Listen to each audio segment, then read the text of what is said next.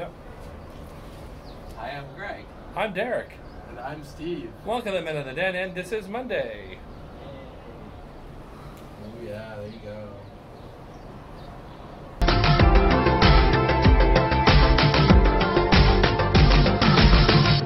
So what are we talking about this week, Greg?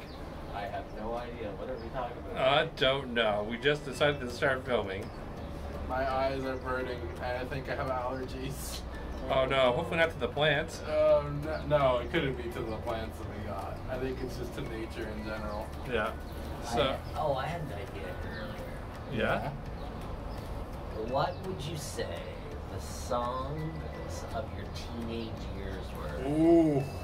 Oh man. Don't ask me why. I was in my bath earlier, and I was thinking of what songs were iconic from our teenage You were listening to the Rankin Family while you thought it. That's true, but if that isn't one of my iconic teenage year songs. Oh man, mine is pretty thematic.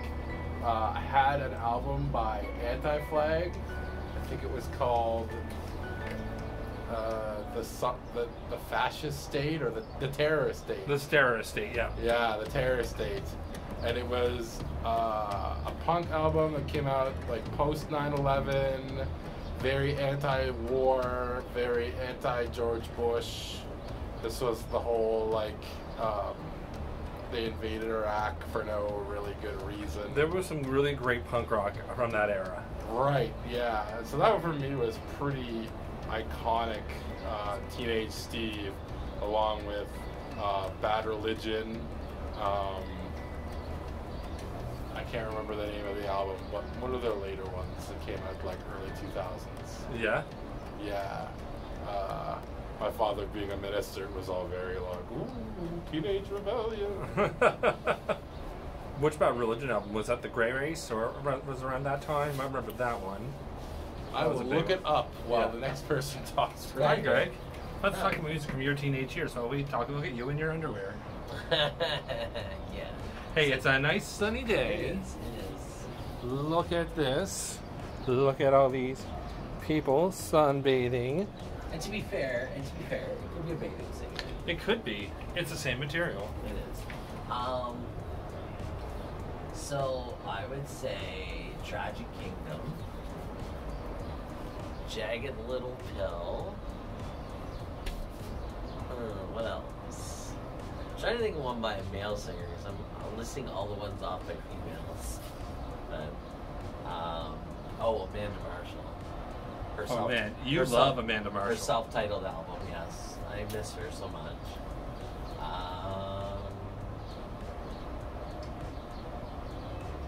Trying to think of other ones from my teenage years. The first Robin album, the one before she got big, like back in her first run. Robin Is Here? Yes.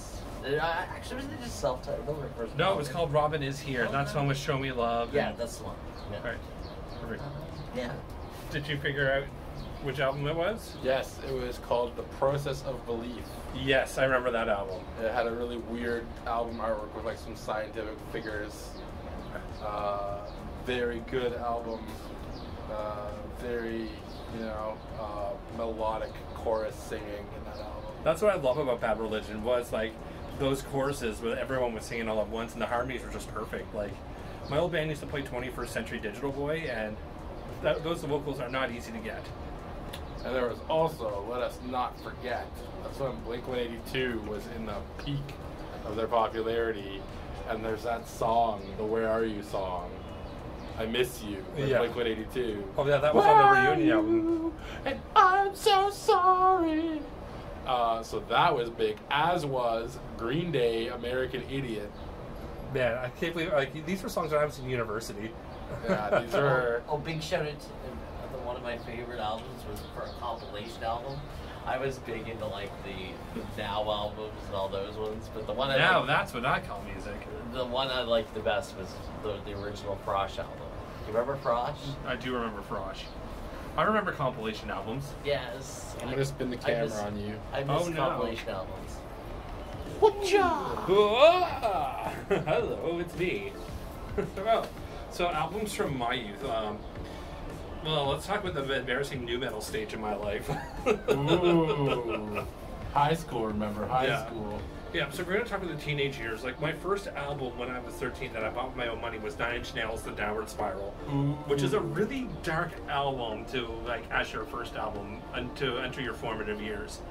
But, like, I listened to a lot of Korn, I listened to a lot of Slipknot, I listened to Deftones, and Deftones is probably the one of those bands that actually stuck with me until now. Especially the album White Pony. I remember it came out the same day as we graduated high school. And me and Jerry, who's been in quite a few of our videos, just listened to that album non-stop. Yeah, so... Wait. Just trying to get the right angles. No, your volume. My volume? Okay. Take your volume. Okay, I was just realized thought I was kind of far from the phone. No, it's But yeah, that's just some of my formative albums before I got into my 20s when I started really getting into indie pop and whatnot. But there was also some good, like, hardcore albums I was into, like... There was, like, old Bane records, old Murder City Devils, so... Yeah, I was pretty heavy and angsty when I was a teenager. Who wasn't, am I right? Some of us are still angsty to this day. Who, me? No.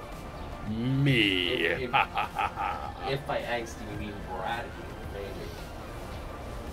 What's some music that you guys are really into right now? The new Lady Gaga single, Rain on Me. Yeah. Chromatica in general is a whole amazing album, start to finish. It is the music of Final Fantasy X historical past Xanarkand that they would listen to, for sure.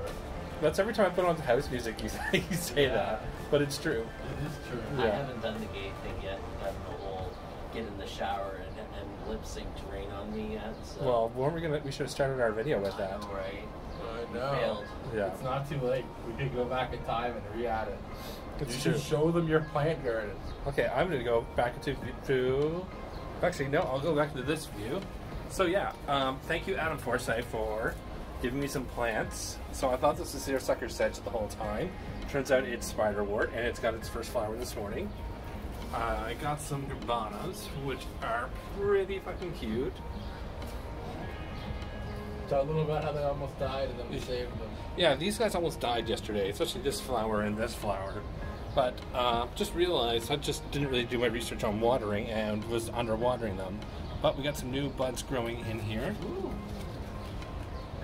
I'm excited. Then we got some herbs over here that were given to us. We haven't figured out what the type these ones are yet. We were told daisies, but they're not really sprouting yet. And I'm wondering if these two are the same plant. So if anybody that watches this is a botanist, please tell me. Yeah. What did Google Lens say? Plantain, plantago. Plantain? But the Google Lens also said that this was a seersucker sedge, and then turns out that was the wrong thing. We have a kitty who really wants to eat these plants. It's true. She's addicted to trying to eat the plants. Yeah. That's all we can do to fend her away from them. Yeah. Anyways, are we gonna close up the video? Mm-hmm. As always, like, share, subscribe, tune in the rest of the guys' videos, and have yourselves a great week. Bye.